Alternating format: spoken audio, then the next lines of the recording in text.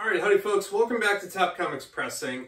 This one's going to be kind of a montage video. So I've had a bunch of small orders go to CGC, and instead of having a whole bunch of independent unboxing videos, what I thought I would do is just throw them together in rapid fire. It's going to be a lot of orders that have, less than 5 comic books in it. A lot of them might only be 1 comic book, but they were cool enough unboxings. I wanted to share them with you all. And so I figured I would just string them together into a sequence of videos. So stay tuned. That's what's coming right on up starting now. Alright folks, this is going to be a CGC unboxing video, and right here we've got a fresh one back from CGC. This one should contain an absolute true Marvel Silver Age Grail comic book. And I'm not going to go any further into it because I'm going to hold you in suspense here while we take a peek at what will hopefully be an absolutely awesome one to pick up here. Oh, I totally botched that slice. I know everybody makes fun of me for the scissors, but I love it and I can't get over it, so don't judge. Alright, here we go. This is a single comic book order and went through CGC Unlimited Value tier. Got checked in, graded, encapsulated, and sent back to me in about a business week. Let's go. We've got all the important paperwork. This one is a Journey into Mystery, number 83, the first appearance of Thor. That one's a pretty epic early Marvel introduction. Obviously one of the key players in the original Avengers. Obviously the original Avengers #1 features Thor and Loki on the cover. And not only that, a major character to the MCU. This one's coming in CGC graded 1.5, which is awesome. I personally was aiming for a 1.0 on this copy, and so I was thrilled here to see this 1.5 copy.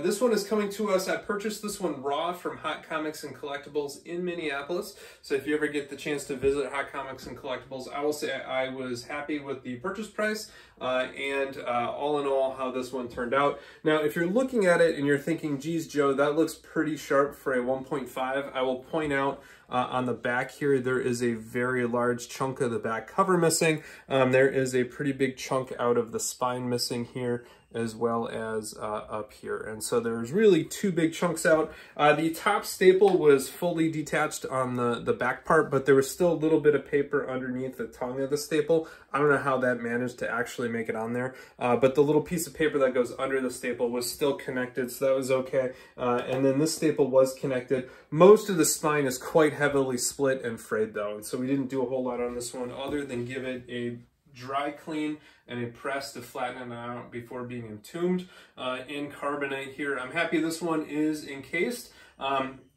Honestly, was not the comic I thought I was going to be picking up at this time, but when the opportunity arose, I just couldn't not snag it. And so big shout out to Hot Comics and Collectibles for letting me bring home this true piece of Marvel history.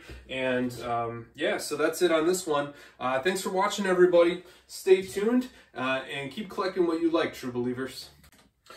Alright, howdy folks, welcome back to another segment here for our unboxing collage. This one is hopefully going to be one that'll rest right up here for quite some time. And it arrived with maybe a little bit of damage here on the edge. Let's see if you can see that, if you can see that right there. And on the other side here, kind of along this open edge, so you can see that there's some crunching down there. But all in all, the box feels secure. And if this is what I think it is, it's going to be a full cover sketch that I picked up from a seller or a consigner via Elite Comics on Instagram. They're one of the bigger Instagram sellers that work with a bunch of dealers and consigners. I've had probably 4 or 5 transactions with them so far, and every one of them shipped pretty quick. They're usually pretty prompt about giving me tracking information, and so I always appreciate that. And this one could be a big one here for the personal collection. So as you know, I'm a big Usagi Yojimbo fan, and I'm also a big Teenage Mutant Ninja Turtle fan. And hopefully you won't ask me argue between which one I'm a bigger fan of, because that's just cruel. But this one, I hope, is what I've been waiting for here. CGC Signature Series sketch cover. It's a good amount of bubble wrap.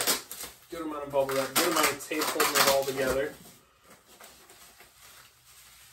Here it is.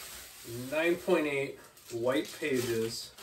This is a limited cover by Kevin Eastman, and this one is actually signed and sketched by Kevin Eastman. So this was a blank cover as part of his webpage, and you can see it has a legit Sharpie autograph there, and it has what I thought was just a beautiful, awesome, full cover Usagi Yojimbo sketch. I mean, how awesome is that? Not only is it sketched, it's colored, it's got some light shading up there. This thing to me looked epically awesome, and I could not pass it up. This was an immediate click buy claim as fast as humanly possible, and it is even better in person. So this one is a really, really awesome sketch. It's so much fun to have a Kevin Eastman done Usagi Yojimbo. Stan Sakai regularly does Teenage Mutant Ninja Turtles for fans of both series, and I guess I'm going to be on the hunt to see if I can add a Stan Sakai Teenage Mutant Ninja Turtle full cover to my PC to complement that one. And anyway, this one makes me really excited, super happy to have that one. So big shout out to Wade, who is the consigner, and then Ollie at Elite Comics for helping me bring that one home for the PC. And hopefully that one's gonna sit right up there. Let me see if I can move the glare out of the way here a little bit so we can all see it. Whoop. All right, right up there for quite some time. All right, take care, everybody. All right, here we are with another unboxing video at Top Comics Pressing. In this box, fresh from CGC, I hope we find a second copy of this Teenage Mutant Ninja Turtles Storm Drain Samers ash can. So this was a very small story that was written and officially published by Mirage Studios for the Santa Monica Bay Restoration Project. And so this is an official Ninja Turtle comic book from 1990. And as you can see here, it's a much smaller ash can. It's got 2 total sheets of paper glued together at the spine. There are no staples. And the story is front, back, front, back, front, back, front, back, front, back. So it's 8 pages. And you can see it has the copyright and credits on the back. So very rare item to have. There were about 10 of these on the CGC census last time I checked. And I think that number was about the same. So it's probably not more than maybe a dozen at the most now. A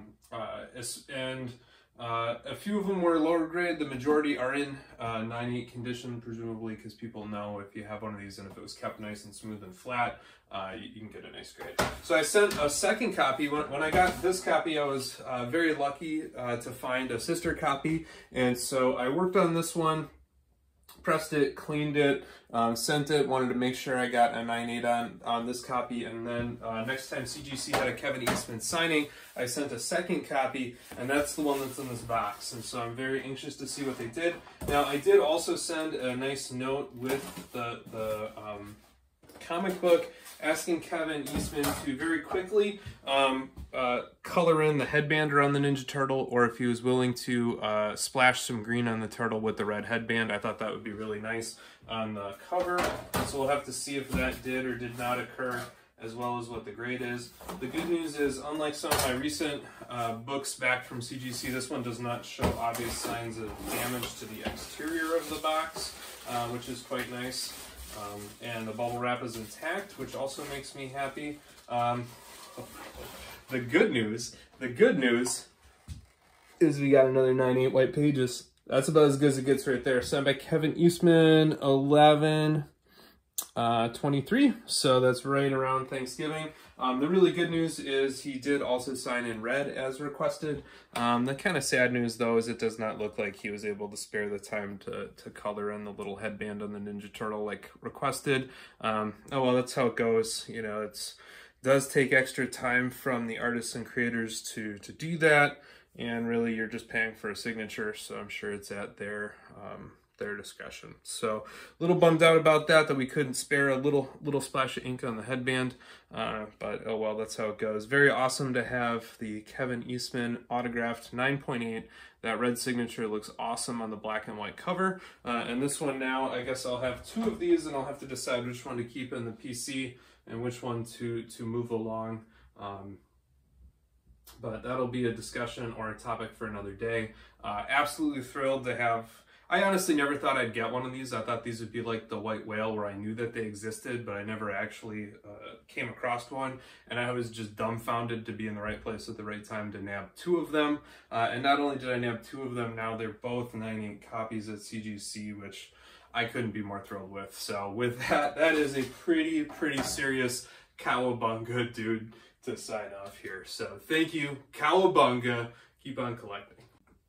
Alright, howdy folks, welcome back to Top Comics Pressing. We've got an unboxing here to compile, and this should be a single comic order that is fresh back from CGC. This thing was originally submitted as part of the trip I took to Rose City Comic Con in September of 2023, where I got to meet Stan Sakai as well as a bunch of other really great creators. As of the time of this recording, it is mid-February 2024. And in case you didn't notice, there's a pretty big gap between September 2023 and February 2024. So let me give you a rundown. This should hopefully be a Batman 608 that is triply signed, second printing, and it should be pretty epic. So I bought it as a 9.0 gold label with Jim Lee signing it, and I got to have Loeb sign it at Rose City, and then I handed it to Captured Collectibles to take with them to New York City Comic Con to have Williams sign it. And so I'm hoping I have Jim Lee and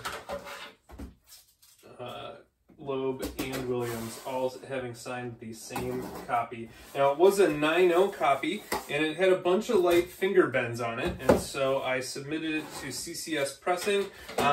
New York City Comic Con concluded at the end of October, mid-October, and it then went to CGC. So CGC physically had the book in October, by the end of October, and it took them till the end of November to check it into their system, which made me a little nervous. Okay, here's the submission forms. Yes.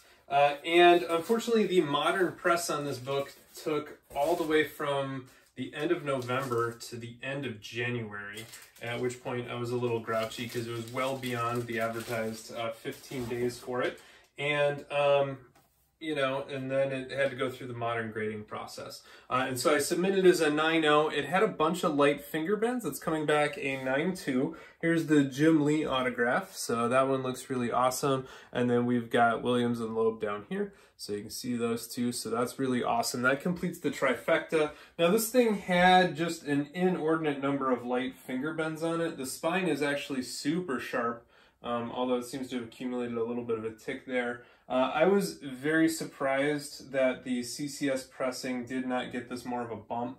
I was expecting to hit a 9.6 because it only had light finger bends on the cover, and you know, maybe that spine tick that accumulated somewhere between its trip from Portland to New York and down to Florida. And so, you know, the spine, those late spine stress lines do happen, but you know, it still came back with the primary defect being light finger bends. And so I was disappointed after a CCS press that I went from moderate finger bends to moderate finger bends, especially because it took that press 2 months. So at least to me, this one is both a win and a loss. I was disappointed in the lack of ability to remove those finger bends. Now, you've heard me say on the channel, sometimes those finger bends are permanent, particularly if they go through color. So CGC will call something a finger bend, even if it does crack gloss and color. But when this thing was out of the slab and I was looking at it, I was expecting it to press up like a true gem and bump from that 9.0 to about a 9.6.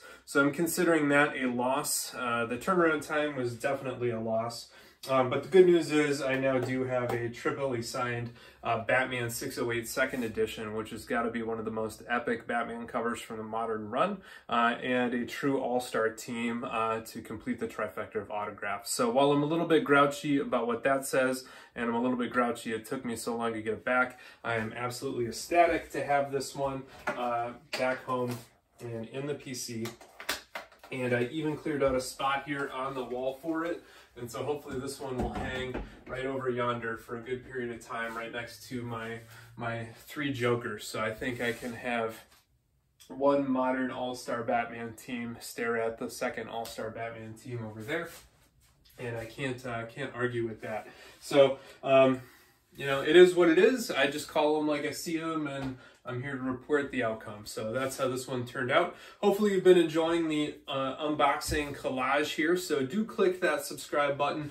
Reach out with any questions you might have or any comments, and please leave a thumbs up. And don't forget to check us out on Facebook or Instagram. So take care, everybody. Keep on collecting what you like. If it's Signature Series, cool. If it's not, that's okay too.